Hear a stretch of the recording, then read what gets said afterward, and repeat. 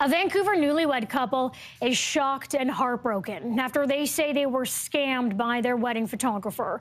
Beyond receiving blurry and poor quality photos, they say they were ghosted when they asked what went wrong. CTV's Kevin Chirac has the story.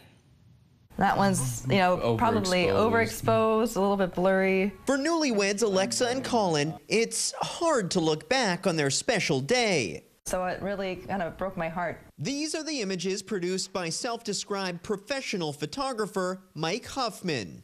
Upon first looking at them, I thought maybe he sent me the reject pile. Blurry, dark, overexposed. This pre-wedding chariot ride, a priceless gift from Alexa's parents, keeping the tradition alive from their wedding more than 3 decades ago. It was, something that I saw as a child, and it looked like such a fairy tale moment, and that was like kind of their gift to us. The couple say they chose the Port Moody-based Huffman, seen here in the corner of the frame, because he was affordable, charming, was advertised on this wedding website, and had a solid portfolio on his own website. But a closer look shows these are stock images taken by another photographer, available for purchase online. It's one thing to scam people, but to do it on such an important day as a wedding,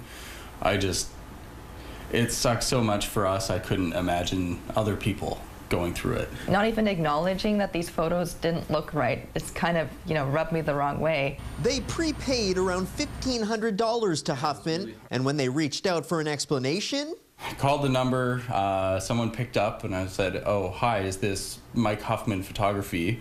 And immediately hung up. You've reached Mike. Thanks for leaving it. We tried again this morning multiple times with no luck.